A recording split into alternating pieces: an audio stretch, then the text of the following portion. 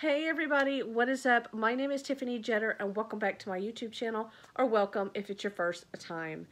So what is up, you guys? So I had this video idea to do, and it is about looking at the glass half full in 2023. And this just came over me. Now, I will say about myself, my nature is I am a bubbly, upbeat person. I do look at the glass half full almost 98% of the time. So I do usually look towards the positive side of things, but I know not everybody does, and it's not easy for everybody. It's hard for some people. I mean, it's really easy for us to get critical and stuff on ourselves. Believe me, I know that. I have some people and family members in my life that are real critical on themselves and hard on themselves. And by the way, sorry if I look like I've been crying. That's because I have been crying. I just got done watching, what was that movie? Where the Crawdads Sing or whatever. So yeah, I was doing a little bit of crying. Yes. Anyway, make sure you are subscribed and give this video a like if you feel encouraged, if you found it encouraging. I was going to look cute and stuff for this video, but I thought I would go ahead and do it while I had this on my mind. And I've written some stuff down. And I hope this encourages you to look at the glass more positively, to look at the glass half full instead of not full. To look at the positive things in life and reflect on the positive things in life, which isn't always easy, but it can be done. So the first thing I want to say is, number one, that can help you surround yourself with positive, inspiring people. A good friend. I actually went out to dinner tonight with a good friend. Her name is Bree. She has been my friend from high school. She's one of my oldest and dearest friends. She's one of the only few very girls that I've stayed in touch with from high school. And she actually lives in Arizona. I'm in Texas. And she came down for the holidays. And so I got to see her tonight with me and my girls. And, you know, she's one of those friends I have that we cannot see each other for a few months or 6 months pass by, and then we meet back up and we can talk easily again about what's going on in our lives. And I just believe and think that everybody needs a friend like Bree in their life. Someone, not someone that's always going to agree with you, but someone that's going to be there and y'all can encourage each other. We were bouncing ideas off each other, talking about career paths and talking about health and just overall things. And honestly, it felt really good. She was listening to me. I was listening to her. We were bouncing ideas off each other. So I really feel like surround yourself with positive people that will inspire you. I do have some critical people in my life. I think everybody does. You may be critical on yourself. But try to surround yourself with more positive, uplifting people. If you don't have anybody in your family that's positive, make a new friend. Find somebody. Go to a church. And I'm not saying everybody in a church is wonderful, but that is a good place to look. Okay, number two thing to help you look at the positive side of things is listen to motivational type of videos, self-help videos, podcast. I actually, when I've been cleaning the kitchen at night after cooking and I'm washing the big dishes and it's not really fun, I put on some motivational videos. Like, I don't watch it, but I just listen. I listen to what they're saying, and I'm actually already positive, but listening to them, like, say these positive, inspiring words makes me want to go out and do so much more, and it really, really motivates me. So maybe you're kind of semi-positive about life, but you need that extra push. I think listening to a podcast or listening to a video like that will really, really uplift you. And I want to talk about one person I really love is Priyanka Chopra, if I'm saying her name right.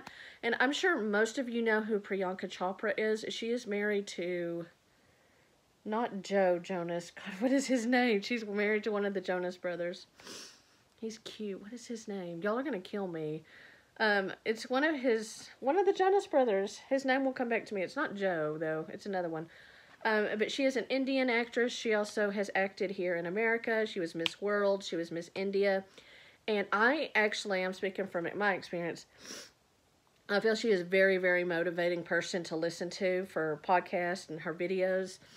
I'm not sure she has an actual podcast, but I've listened to her videos she has on YouTube. I was listening to her video today on the way home from taking my husband to work, and it's a long drive, and I just felt so inspired with everything she says. It's just stuff you need to hear. It's stuff everybody needs to hear. Listen to Priyanka Chopra. She's just one, but there's so many great motivational speakers online, and there's so many great motivational life coaches that have podcasts. So yeah, those can really, really help you look at the glass half full. Okay, another thing to help you look at the glass half full is to keep I'm sorry, I feel like I had something hanging out of my nose. Another thing to keep you motivated and thinking positive is to keep a gratitude journal and have a time of reflection every day before you go to bed. This is just like writing down a few things that you're grateful for that day. It could be a roof over your head. It could you had a nice lunch with your parents. You met a new friend today. Just, not every day is wonderful, but there's always something good in every day. So if you can reflect on those things, and I'll be honest with you, I don't always write in my gratitude journal. Sometimes life gets busy and we just don't. But if you need help getting into a better state of mind, I think reflecting on what you're grateful for is a great way to do that. This is a self-care journal, by the way, that I have. Another tip I would give you is go on walks. Get some vitamin D. Why do I still think I had something hanging? Go on walks, get vitamin D. Vitamin D will help you. Also, don't be on your phone on the walks. I do think it could be kind of important to bring a phone in your pocket in case an emergency or something happened. So I do think there's an importance of having a phone, but don't be on your phone. Be on the lookout for anything happening. But I do a lot of self-reflection and just thinking about life, thinking about my dreams and goals when I go on walks here around my neighborhood, or maybe it's not your neighborhood, maybe it's a park or something like that. And it's also smart to walk with a friend too, or have a stick or something. And then the next thing is know that sometimes you will fail. Failing is a part of life. You're not always going to have a good sales day. You're not always going to have a good YouTube video. You're not always going to have a great speech. Whatever it may be, whatever field you're in or work or certain part of life. I mean, you're going to have days where you fail, where you feel like a failure. And you just got to dust yourself up and get back up again, girl or boy. You just got to do that. We all have our days where we're going to cry, we're going to feel down. It's going to happen. But in the long run, we get back up. Okay, another thing is saying mantras to yourself or positive quotes. And this may sound really stupid, but I was telling someone in my family this today because they criticized themselves and they were saying they were ugly and whatever. And I said, no, you need to look yourself in the mirror and say, I am beautiful. I am brave. I have a heart of gold. I can do this. I got this. God has got me. So, I mean, it doesn't have to be those actual phrases or quotes that I just told you. It can be anything, whatever your talent is. But you may actually have to look yourself in the mirror and say these things to yourself. Or if you don't want to look in your mirror and say those things to yourself, maybe write get little Post-its with little positive words or affirmation. Put it on your vanity. Put it on your mirror that you look in every day. Put it in the bathroom where you're going to be brushing your teeth. And look at those positive words. And you're going to feel better.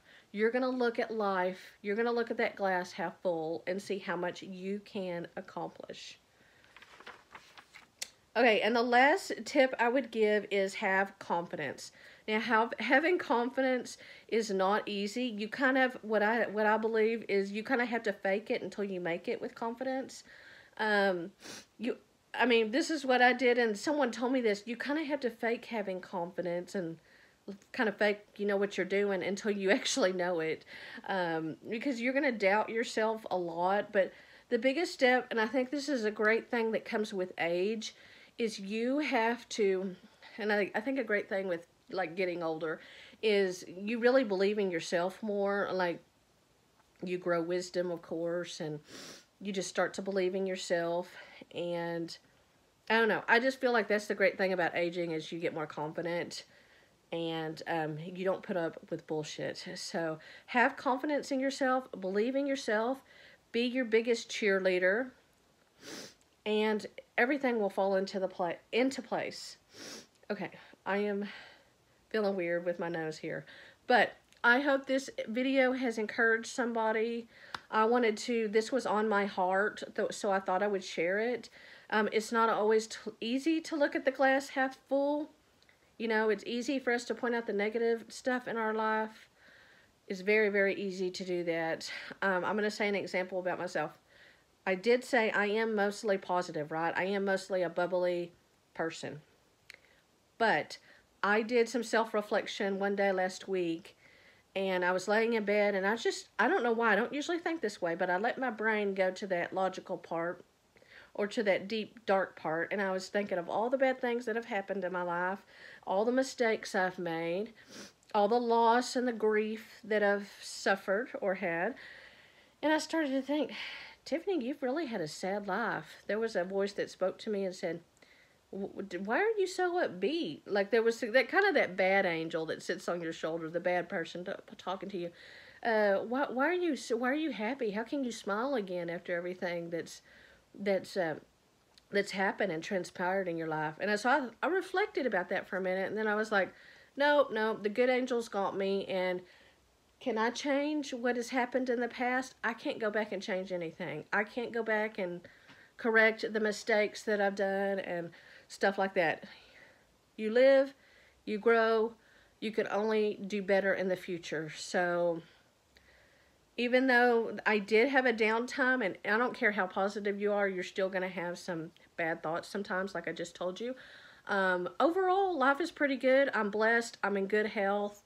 And I have a lot to be grateful for. So, and I also want to say thank you so much for y'all for being here, listening to me.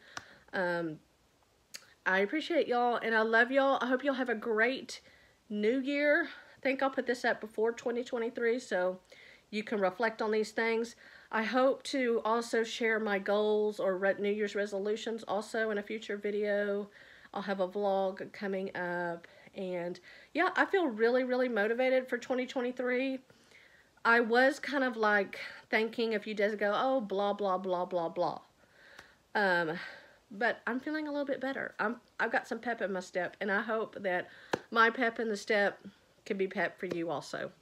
Bye, guys. Don't forget to subscribe. Bye.